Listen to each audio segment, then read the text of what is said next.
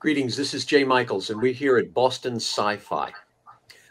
Thrilled to be here with an astonishingly intelligent group of people on a particular topic. Science fiction and horror, well, let's say science, seems to go in one direction, and I think it needs to be addressed cylindrically. We tend to look out on the stars and figure out how to get there. We tend to look at something and figure out how to get in there, get on there, get within. But something tells me we're wrong. Something tells me those stars have previously went and found us. Something tells me those myths and folklores and legends that we think are, as the expression goes, old tales, might have some basis of fact. Maybe there's something that happened long before our knowledge. Maybe the things we're going to get have already gotten us. We're here with Kate Dolan and Conor McMahon. They are filmmakers in this year's Boston SciFi Film Festival, and they have some films that we're going to chat with them about. And we're here with two guests, Bill Oberst Jr.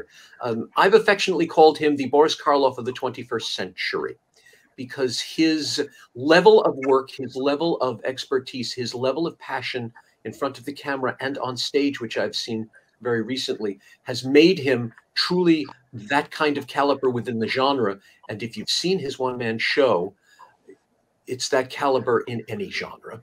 And we are here with Dr. Chris McAuley. Dr. McAuley's name has been connected to everything from Star Trek to Doctor Who. His writings, his screenplays, his work in general, in every industry, in games, in films, in novels, in television, and beyond, is award-worthy and award-winning. And the knowledge that he brings is quite incredible. He is currently scripting a new Dracula comic. And before we think, okay, great, another Dracula, this one contains works never heard before from the diaries of Bram Stoker, not Jonathan Harker, but from the diaries themselves of Bram Stoker. Ladies and gentlemen, it is a pleasure to meet you here today. Thanks for joining us. Let's go around very quickly and beyond my gush, tell us a little about yourselves. Ladies first, Dolan, your film, You Are Not My Mother. There's an enigmatic title. Tell us all about it, and you. Yeah, so I am a horror filmmaker from Dublin, Ireland. You Are Not My Mother is my debut feature film, and I have made some shorts previously and music videos, commercials, that kind of stuff in Ireland. But You Are Not My Mother is my first feature film, and we premiered at TIFF Midnight Madness in September, and we recently just played at a French film festival over the weekend where we actually won a jury prize for the film, which is Festival de Gérard May, and it's a fantasy genre film festival. And we're screening at Boston SciFi in like a week or two. And I'm feeling very excited about that. And yeah, I think, you know, the film is very much rooted in Irish folklore as well. So I'm excited to talk to you guys today a bit about that and how it inspired the film and my interest in the folk tales of Ireland and folk history. Did your interest in folktales come first, or did the making of the film come first? Some people, they make a film and they say, "Oh, I didn't realize it," and suddenly they have a brand new field of study. Did your love of Irish folklore come first? Yeah, I think as an Irish person, you're kind of surrounded by folklore from an early age. You're told all the stories, and all the kind of superstitions and myths and legends are very much part of your upbringing. So I've always been fascinated by some of the stories in our history. And I think it just intensified my love of folklore doing the research for the film. So yeah, I learned a lot more than I knew before. Terrific, terrific. I long to hear more about it. Your title alone was enigmatic enough. Conor McMahon, please tell us about you and your film. Sure. Well, I'm also an Irish filmmaker from Dublin in the horror genre. And yeah, this is my fourth feature film. and this one is a vampire comedy based in, very much set in Dublin. Because I'd made a lot of horrors before, and I always ended up in the countryside, and just because you're isolated, and I always wanted to do one that was set around the area I grew up, and so it was actually a real pleasure to write this one, and you know, be able to reference my own environment in that way. And then in terms of folklore, I've also, aside from the vampire mythology, you know, I have made shorts about the banshee, and like Kay says, as an Irish person, it's always interesting because the folk tales you're brought up on, they're told to you as if they're true. They're not. It's not like some kind of story that's like, and you kind of believe them. It's like, even if you don't want to tempt fate either. So you do have this sense in Ireland that they're not just stories. You're so smart. You actually gave me an idea for a question, which I'll give later. Vampire film. How do you marinate vampires with Irish folklore? Well, there's sort of images from folklore that I always try and pull into my films. So, for example, we have a mythological hero called Cuchulainn over here, and there's a famous scene in that story where he's, as a young boy, his name is Satanta, and he's arriving at this king's feast, and the guard dog comes running out at him, and he uses his hurley stick and a slitter, which is the ball, and he slays the hound. And it's supposed to be symbolic of facing your fears and just using whatever you have available to you to defeat the monster. And then he then becomes the guard for the castle. He takes the place of the hound. And that's what that name Cuchulainn means. It's the Hound of Cullen. And so I always try to use this as a transformative moment. So even in the vampire film, he slays a vampire, you know, with the hurley stick, and pulls the heart out and wallops the heart.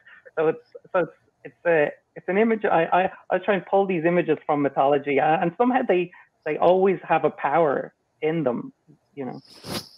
I think we have to put a spoiler alert now for your film. But everyone ignore that. Just see the film. It's one of many deaths. Oh, okay. I feel much better. Dr. McAuley, I have read some of your work, and we've had many conversations at length, and I know that your films are rich in imagination. Your stories are deep with legends and other such materials. What's going on with you? What's new? Tell us how folklore comes into your work. Well, I suppose primarily it's the Dracula stuff that I'm doing with Decker Stoker. He's the great grandnephew of Bram Stoker. So we've been looking at Bram's notes and diary extracts, looking at how Dracula was influenced by Irish mythology.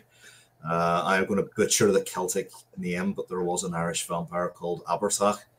And we also have bog vampires as well in Ireland, which are older. It's one of the oldest forms of vampire. We believe that Bram was told these tales by his nanny, who was quite a mysterious character. Bram was very ill as a young man, and his nanny administered special treatment to him, which may have linked to what, and I hate using the term brides, but it's the common parlance, the brides of Dracula, the ladies who reside in Dracula's castle, due to Jonathan Harker. So there's some interesting aspects linking Dracula to Irish folklore and folklore in general.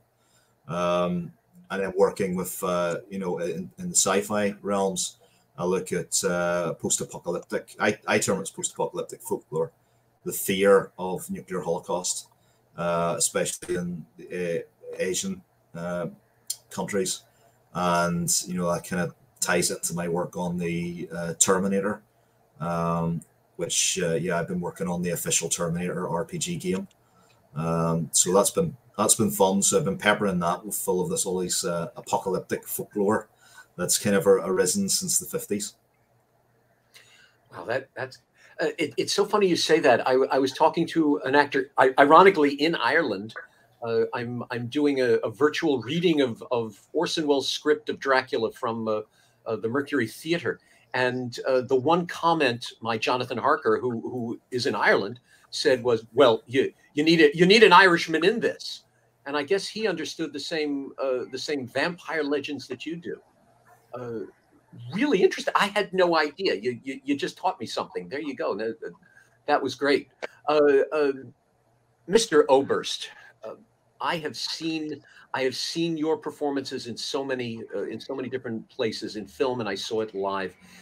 And we have also chatted at length. And your depth of logic in terms of performance is remarkable. I have the feeling that you tap into folklore, that you've studied this as well. Share with us your thoughts in terms of folklore within this genre. Every time I do one of these, Jay, after I hear what people are doing and saying, I think, what the hell am I doing here? And again, today, I think, what the hell am I doing? I have no idea, but I'm glad to be here. I'm an actor. I do things that my mother can't watch. I do cult horror. I like extreme things. I like things that are offensive and provocative and therefore thoughtful. I really related to something that Conor said. I grew up in the American South. And much like some parts of Europe, and as Conor was saying, in Ireland, we grew up with mythology that was not presented to us as mythology. It was simply the other world that was just on the other side that you could sometimes see as through a mist. So I grew up in Spanish Oaks, old, ruined, decayed properties, vast plantations, empty of everything except mist of memory. So those are the environments that I grew up on. My sympathies have always been with the monster. I love monsters. And I'm very into the literary roots of both horror and sci-fi. So I'm really, really glad to be here today to talk about this. Thank you for having me. Oh, our pleasure. While we have you, I'm going to segue into our first question, and I'd like to focus it on your stage show, on your one-man show. Now, it's based on a Ray Bradbury short story, and one can call it horror and sci-fi. It's Ray Bradbury. There's your sci-fi, but it's about a corpse who comes back, essentially the last corpse on Earth. So we have the horror element there. Please tell us about that. Well, it's actually very tied to folklore. Ray wrote this when he was a young man.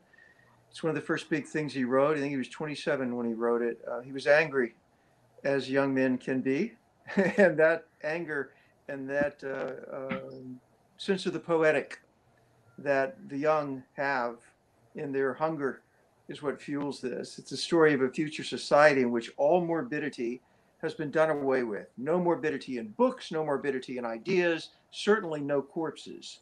So no graveyards. But they decide to leave one last graveyard as an exhibit, and it's in Salem, Massachusetts.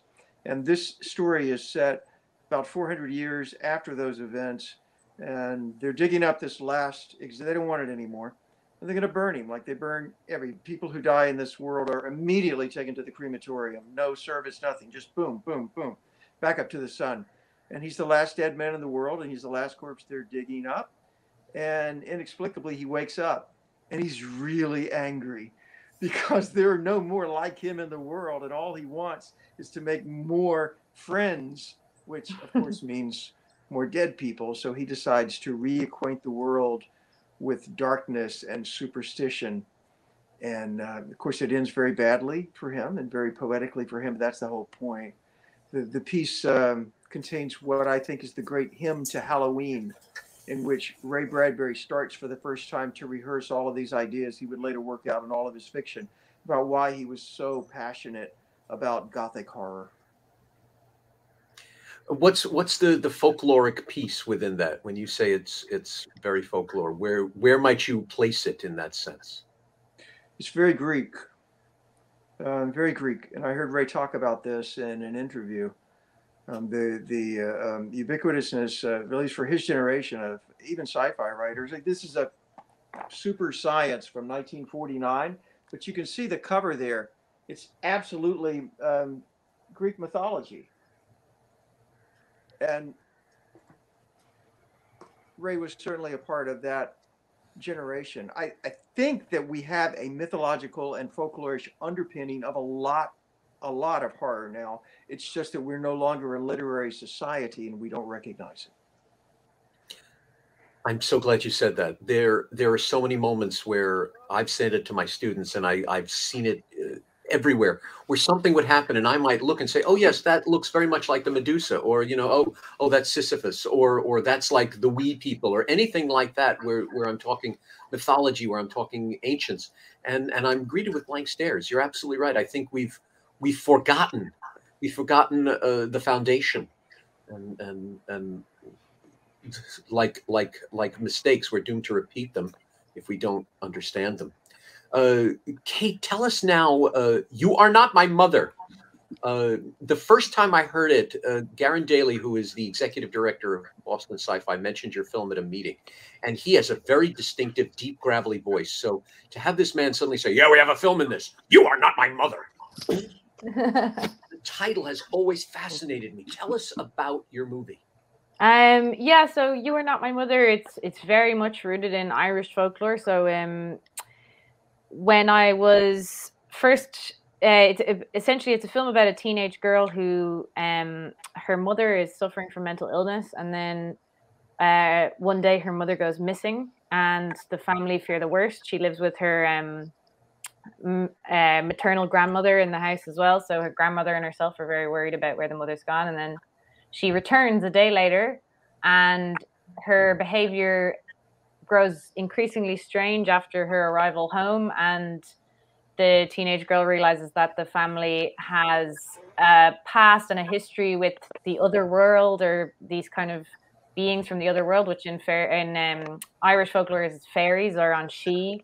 And essentially her mother may not be her mother after all. It might be something else. So I won't spoil the ending, but it's set all around the week of Halloween, because in Ireland we have a great tradition of Halloween. It's obviously a pagan holiday. Samhain is the the original pagan holiday, which is very much rooted in Ireland. And the idea of Samhain was that on Halloween night, the veil between our world and the other world was extremely thin.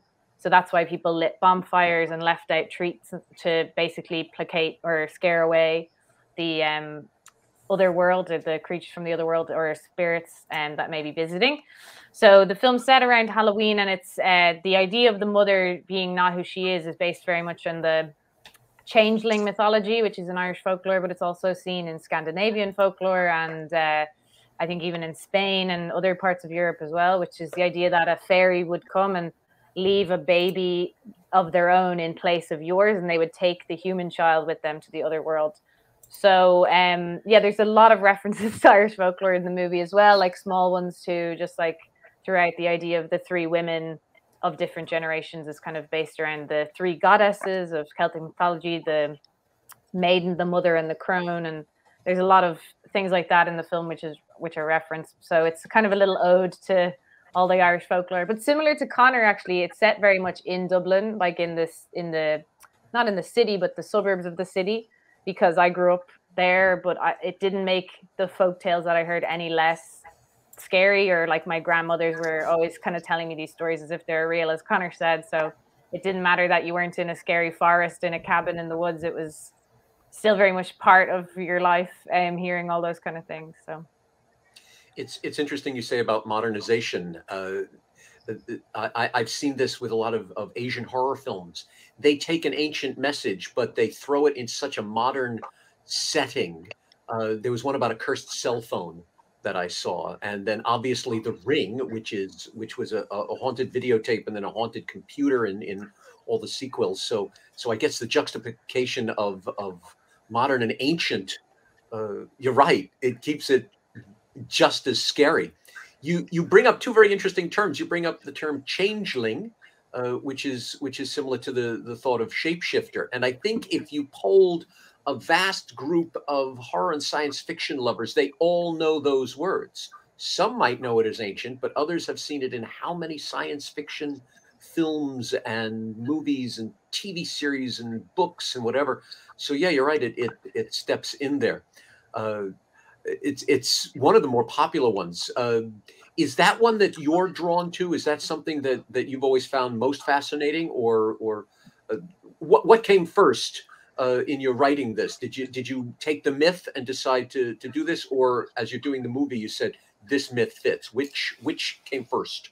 Well, I wanted to write a film that was about kind of coming of age with a parent with mental illness, and how traumas in the past of the family come back, and how to break out of that cycle.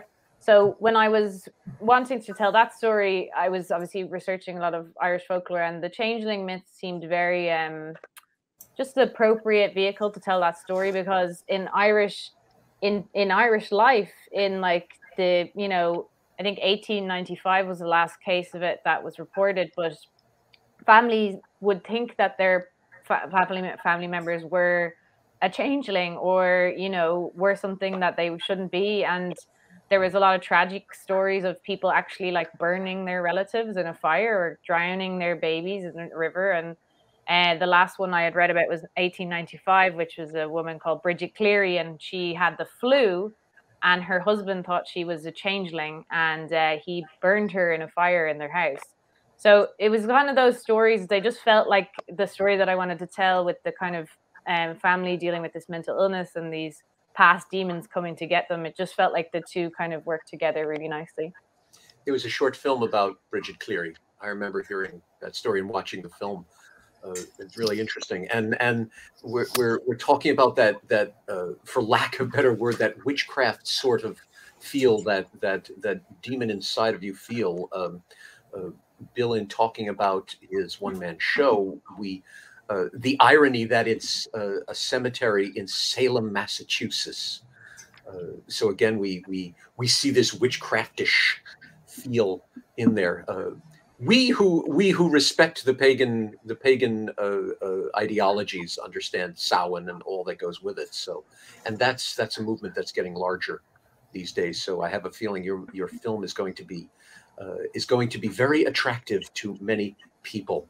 And speaking of attractive, vampires are always the major source of attraction. Conor, tell us all about. It's a comedy, but tell us all about your vampire film.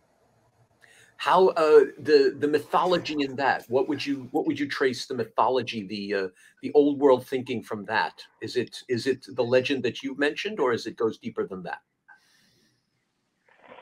I would say just like, it's probably like, again, marrying a modern idea with the old mythology and trying to find how those two things work. For me, the jumping off point for that film was I wanted to tell a story about a toxic codependent relationship. And, you know, you do see it in Dracula, with sort of Dracula and Renfield, and it has this sort of and that was the crux of my story, that it's about two brothers, but one of them is a vampire, and he's always been very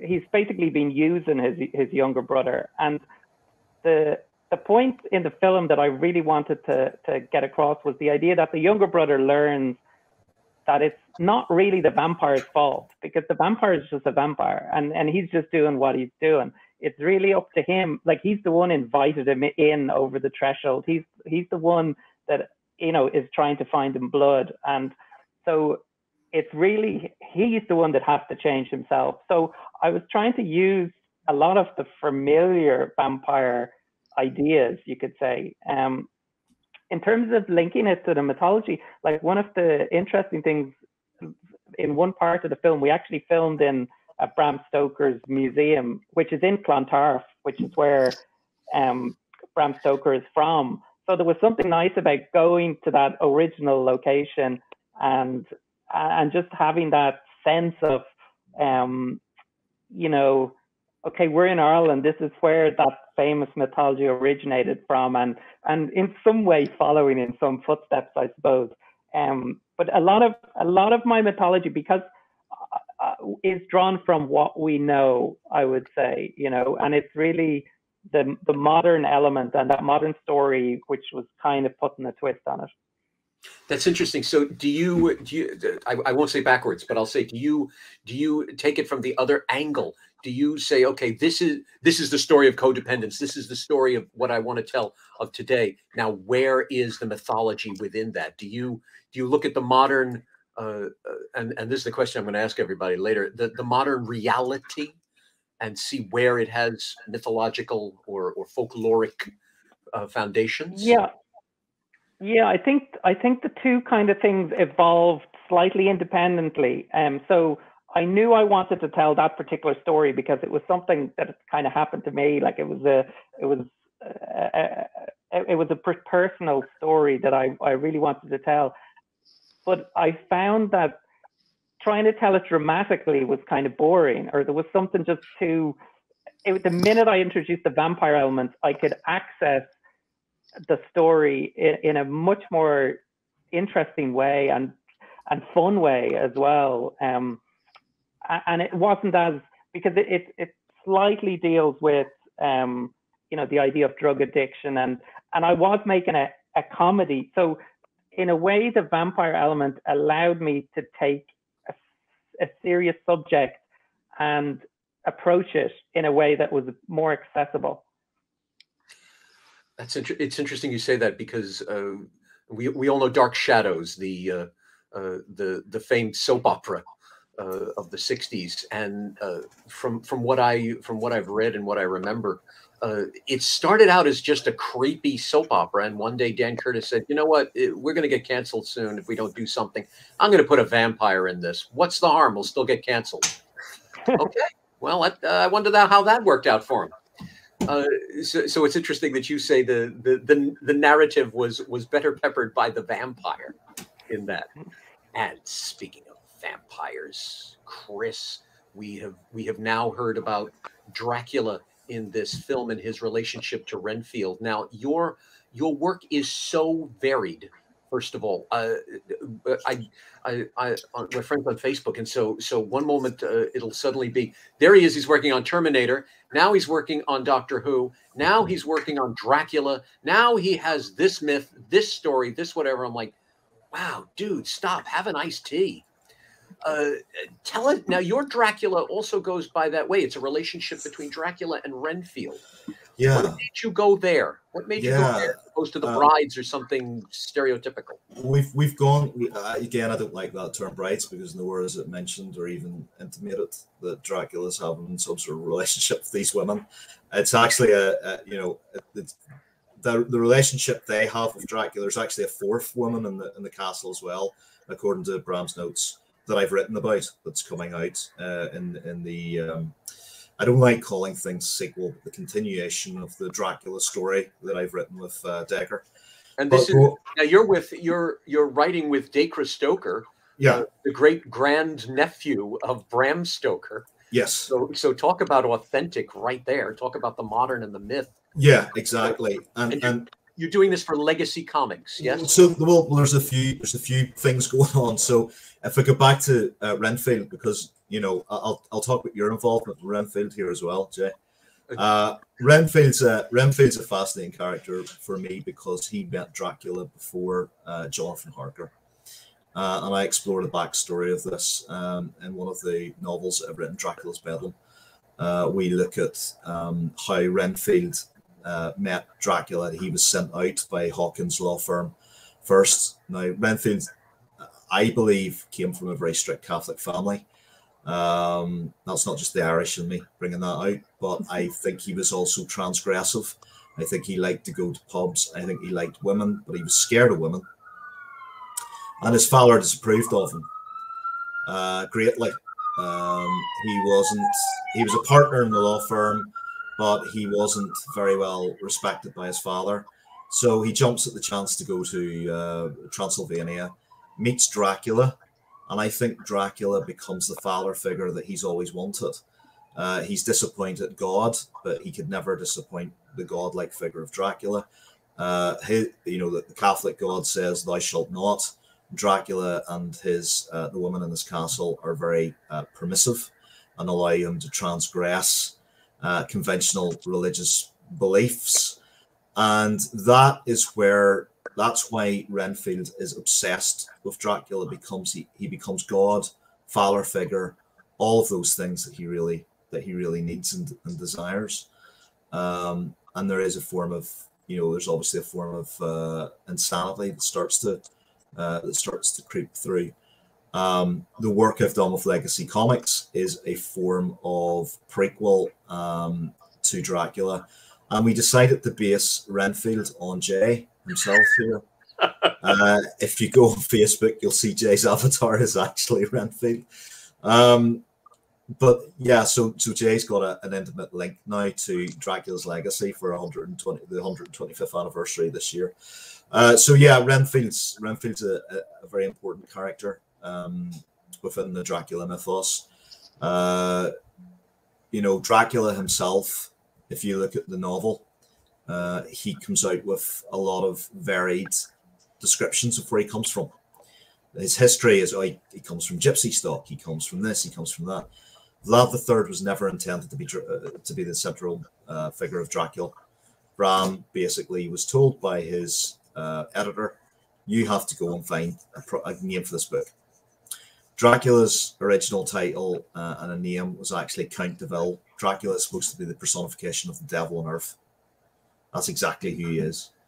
So there was a bit of a convoluted backstory created.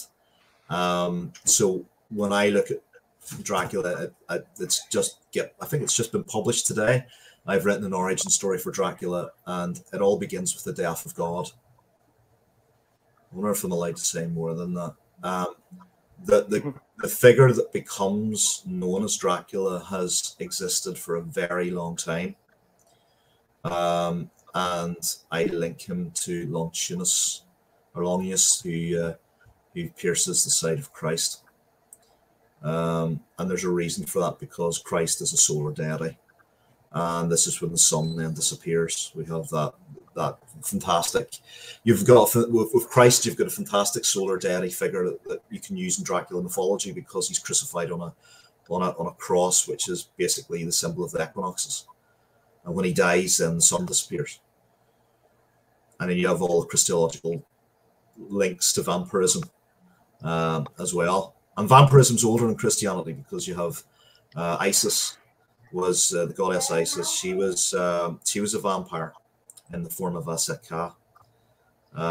So yeah, and Hathor, the goddess Hathor, whenever Ra was angry with mankind, he cast Hathor into the form of a lion, and the lion consumed man until man cried up to the heavens and asked Ra to stop.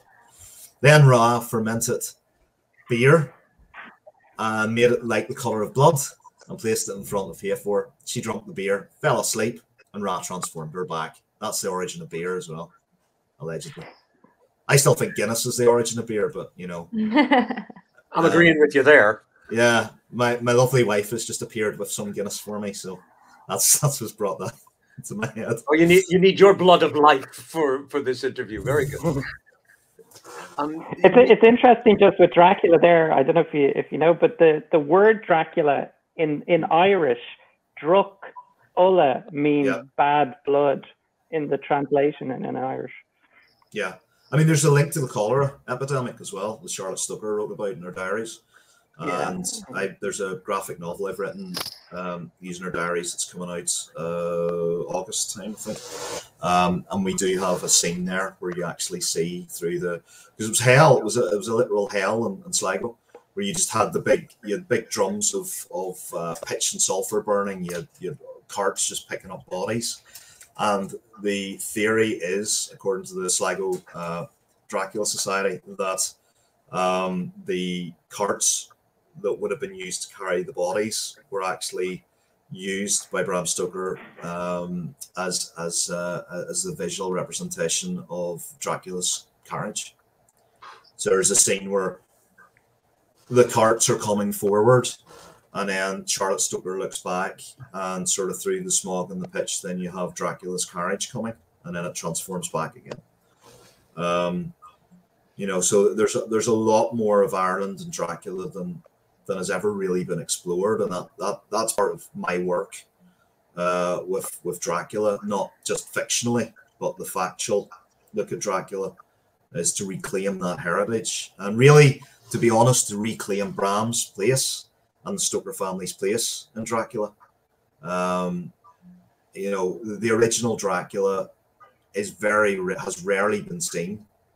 We've got all interpretations of Dracula, and I always say that, you know, there's various games coming out in the Stokerverse, RPG games and stuff.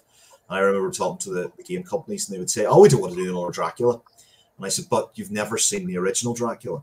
You know, did you know that Dracula has hairy hands?" And I'm not going to segue into a Father Ted joke here, but yeah, Dracula actually does have hairs in the palms of his hands. He's a grotesque person. Dracula is not an erotic love story. It never was. He wasn't coming to London for a booty call. He was coming to London because it was the center of the empire and he wanted to take over. Yep. He targets, very specifically targets, you know, the woman there because he's issuing a challenge to Van Helsing. Because Van Helsing's backstory is his wife was put in an asylum due to Dracula. And he issues a challenge. He takes Lucy because he knows the connections that Lucy has. He knows that Sear's going to call Van Helsing in. And Van Helsing in his hubris says, "Oh, yes, I will be able to save her." And Dracula knows that he can't. And when Lucy dies and is about to be transformed, he knows that Van Helsing has to ask of his friends two horrible things. One, he has to desecrate Lucy's spirit. He says, "By the way, that girl that you loved, she's now running around stealing kids and turning them into God knows what." And secondly, the desecration of her body. Right, we're going to have to stake her through the heart, cut her head off, and stick garlic in her. God knows. You've sparked a major thought with me, both of you, in talking about this. Firstly, yes, I didn't know Dracula in Gaelic means bad blood. Oh, that's incredible. Vlad Chepes, who supposedly was the real life Dracula, for lack of a better term, they called him Vlad Dracul, and Dracul meant devil. So all of this religion, if you will, brings up a point, and I'm figuring genteel ways of saying that when we talk mythology, we have to talk Christianity also. And I'm going to a semi-authority here, the gentleman that was going to be a preacher before he became a master of this genre. Bill, when we talk about now where you came from, I gather was a very Christian area. I gather it was heaped in religion, your particular area. Would you say so? Yeah. Okay. How does that play in your characterizations, and how does that play in the genre in general? We're hearing this desecration of God's work, the notion of combining the pagan thoughts of the sun with the Christian thoughts of the Son of God. Where does that come in terms of mythology, do you think? Where does it come in terms of creating the genre works that we've seen? Comes in beautifully, and it should come in more. I often say that I think everybody would follow Jesus if it weren't for Christians. Sometimes I say if it weren't for the damn Christians. And what I mean is that modern expressions of Christianity and of Christ have stripped out all of the metaphor. And the metaphor is the power. The metaphor is the frame. Our relationship with metaphor determines how much peace we'll have on this earth and how much hell we'll bring other people if we don't have a relationship with metaphor. Yes, and yes. That's my answer to your question. It's all metaphor, Jay. It's all poetry. Poetic understanding is not my understanding of these glasses and this thing I can touch. Poetry is metaphor. It's something standing in for something else. Without that, life doesn't have any purpose, any beauty, and it's not very entertaining either. Someone made a comment once that a picture of a galaxy, the way it swirls, looks exactly like water going down a drain. So when you're talking about reality and metaphor, it's right there. There's math in the universe. There is math within cells. There are rules that are followed throughout many forms down to the cellular level. There's form, there's order. But if you don't have that and you can't see, oh, the picture of the galaxy looks like the water, if you can't let your mind take you poetically for the connections, then life for you becomes a series of chaotic events, and you become angry, rageful, and bitter. And if you have a personal computer in your pocket that can communicate your rage and anger to anyone in the world at any time, that, my friend, that is a recipe for hell on earth. And so that's why I'm such a disciple for metaphor and for folklore and for ambiguity, for not being so certain that our point of view is the point of view, but being open to the poetry of other people's points of view and other people's lives. Now, how does all of this relate to horror? It relates to death, right? Because death has no meaning if we have not lived fully, and horror is not about anything but death and how we deal with death. Excuse me, you got me preaching. Like as Mark Twain said, forgive me for preaching, it's just that I never hear any preachers do it. Brilliant. You had once said at another interview that you were almost a preacher. You almost became a preacher. Okay. I did. That was my first ambition, and it was because these stories, Ray Bradbury and the New Testament, saved my life together, because both of them opened up worlds to this strange misfit child who didn't want to live anymore because I felt so alienated from everything. And suddenly here were these beautiful poetic worlds in which I could live, worlds as expansive as the parables of Jesus and the parables of Ray Bradbury. I don't see any discomfort, as Ray himself did not, in bringing these things together. But it saddens me that we don't think poetically, and we're so eager to set up divisions. It's not only unhealthy for us as a species, it's killing the planet, and it's killing our souls. And it's making, I commend these panelists. You hear these beautiful movies that they're making that do have poetry, that do have metaphor, that do have real relationships. Because a lot of horror now, particularly the higher up you go in budget level, the more it's cookie cutter marketing. That's not what horror ever was about. Is that why you like the monsters? You said you like the monsters. Now, I know you have a deep affection for Lon Chaney Sr. Yes, that's Lon back there. Indeed. There's De Niro as the Frankenstein monster. I was raised in an era when there was a resurgence of monsters, Famous Monsters magazine and Fangoria and all of these great print magazines. I felt like a monster. And then I had an outlet because I saw these monsters and I could identify with them. I loved the monsters. I loved werewolves. I used to go up at night and climb up a tree and howl as loudly as I thought I could without waking the neighbors, because I wanted to know what it felt like for them. And now I grow up and I find out that everybody's a damn monster. We're all monsters, but we don't want to admit it. And that's the disease of the world. But thank God we have diseases of the world, or we wouldn't have horror movies, right? There you go. You bring up a fascinating point. The moment something is called truth, then there's a lie. If you don't say this, then you're lying. And as long as we're open-minded and understand the parable, as you say, the correlations, we're not going to point the finger so fast. We're going to say, really? What do you mean? And that's called connection. That's called community. It's no longer. It's no longer. Wait a minute. That's not true. So you make a really valid point. Now I'm asking a huge question. I'm going to put our two filmmakers on the spot here. Something tells me they want you because, Bill, during your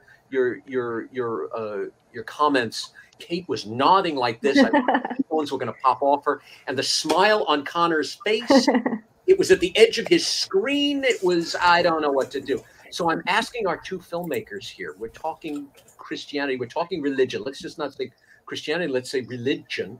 We're talking religion. Did both of you at any point question putting what you have in your films? Was there ever that kind of thing? Was your minds always open, or was there that moment where you say, okay, this is what I was taught, I gotta step around it? I think in Ireland we have obviously like a very conservative Catholic, Irish Catholic upbringing. Both me and Conor. I was literally bringing that up. Yeah. Yeah.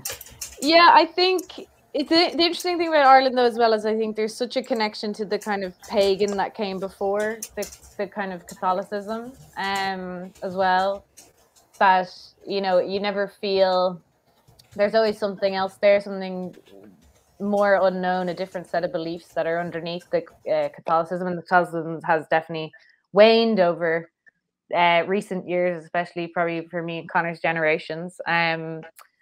But yeah, I think, you know, it's always there. I think I was at the film festival with, I was talking to Paco Plaza, who made Rec movies and his new movie La Abuela and Veronica. And he said he kept, as somebody who's brought up in Spain in Catholicism, he's found himself always going back to nuns and the kind of set of beliefs you were taught as well. I think it's always going to be with you. You'll always have that kind of Catholic guilt for exploring things in your films.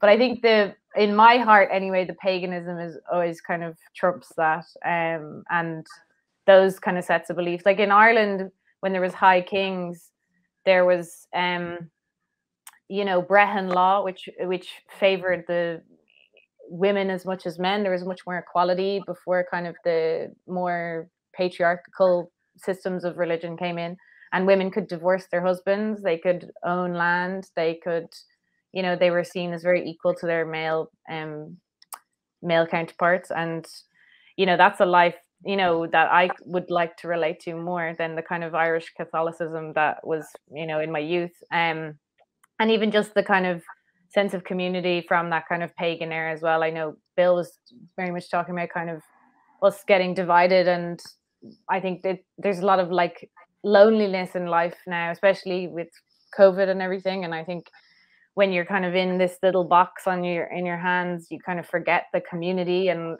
you remember, like in Irish history and around the times of those Celtic kings, they had shanachis because people couldn't necessarily read. So there was a storyteller who would tell stories, and that's kind of like a very communal way of experiencing storytelling and stories that will help us make sense of life and ourselves. And I think that's how, like, you know, I always equate that to like being a storyteller now. It's like you want to bring people together, and like horror movies bring people all together to have a communal experience.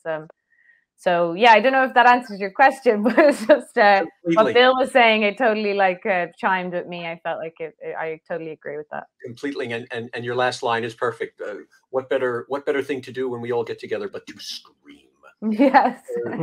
Conor, you looked so serious when Kate was talking. Tell us about your Irish Catholicism and throwing and a vampire film behind it.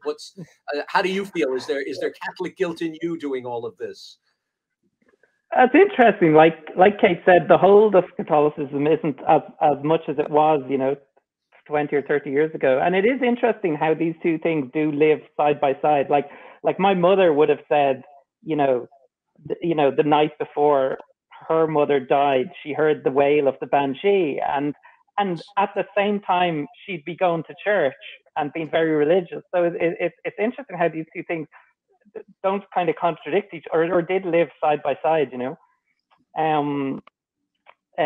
For me in this particular film, yeah, I think I didn't really explore the religious aspect, to be honest. Like, I know with vampires, there was always that symbol of, what I always sort of resonated with that idea, the symbol of the sun as the destroyer of the, you know, the fact that the vampires are repelled by the sun, and the image of the sun was quite, I guess you could say it's a symbol for God, but also it's quite a pagan symbol. You know, when I think of, I mean, my earliest sort of connection with those pagan kind of films, I suppose, was The Wicker Man, in terms of what inspired me. And I remember I walked in and it was on telly, and must have been about 10, and I was shooed out of the room, and I was like, what was the film? And my dad said, it's The Wicker Man. And like, I didn't know what the film was about, but it's just the name, The Wicker Man, was in my head for years. Just me just trying to imagine, like, I thought it was some kind of Wurzel Gummidge scarecrow, or maybe it was, but yeah, it was just, that film definitely, in terms of folk film, was really good. In a way, I envy you all.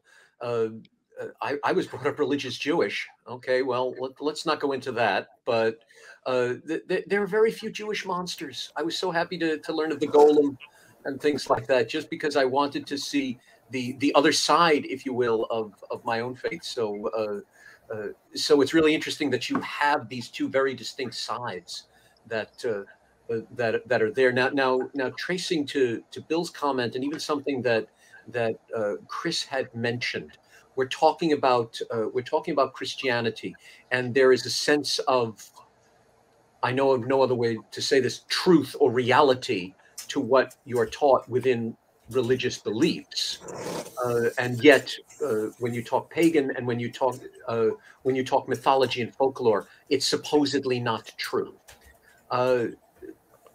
Do you feel, and this is the last question I'll ask you, are they real? Mythology, folklore, whether it's the story of the Gorgon, whether it's the story of the wee people, whether it's you have to tie a red ribbon around a baby's crib to stop the evil eye, all of this, is there a level of reality to it? I think it's subjective. And I think anything other than taking it as subjective is very dangerous. Are they real? No. Are they real? Yes. Anything you can create and anything you can understand in your head is completely real. Bill was talking about, about the metaphor, about the poetic metaphor. And that's the essence of spirituality. That's the essence of story itself. I don't look at religion like paganism and Christianity. Go back to Bram's works, from Dracula to Lair of the White Worm, were all about this conflict between Christianity and paganism. And Bram was somebody who was quite open to all those ideas. But I also don't believe in the supernatural. If there is a God, it's the most natural thing in the universe, so therefore it's not supernatural. Paganism, I mean, that's just about that. That's village folk belief. That's what the term means. I think it's all one. I think belief's one, but I think it's very subjective. It's just my opinion, but that's what I believe. I like that. So you're saying it's not necessarily, it's not a flesh and blood reel, but it's a reel that if you believe in it hard enough, then yeah. I mean, when I took a job with Neil Gaiman, Neil interviewed me and said, "Chris, how many gods do you think I believe in?" And my answer was, as many as you could fit into your head. And he gave me the job. Because that's the truth. That is literally what it is. We live with many gods, many demons, many things that exist within our heads. And, as they talk about in the Gita, the true battlefield is always the battlefield of the mind. Kate, you've been nodding as much for Chris as you were for Bill. So I ask you, do you agree? Yeah, absolutely. I think, I think if we get into a world where we try to explain everything and have an answer for everything, and, we live in a very kind of world where there's kind of an overload of information explaining everything to you constantly. And I think you lose a bit of humanity. I think life is much more beautiful when there's things that you can't explain. And I think, no matter how many Mark Zuckerbergs there are in the world making us have all kinds of apps on our phones and that kind of thing, like, none of those people will ever be able to explain what happens when somebody passes away or dies, and where do they go and what happens. Do you know what I mean? So it's like, I think the unknown of the world is so important, and just makes it much more beautiful. And I think that, you know, that make us feel connected. And I think just like those kind of things are so important. And yeah, we shouldn't say whether things are real or not, because for some people they're very real. And I think that's I agree with Chris on that respect as well. It's interesting. You make a very powerful statement there. The artist is really the scientist, because the unexplainable is turned into a film, a novel, a stage play, etc., to explain it. And while it could be different, it is up to us to explain the unexplainable. Conor, how about you? Real? These myths? Real?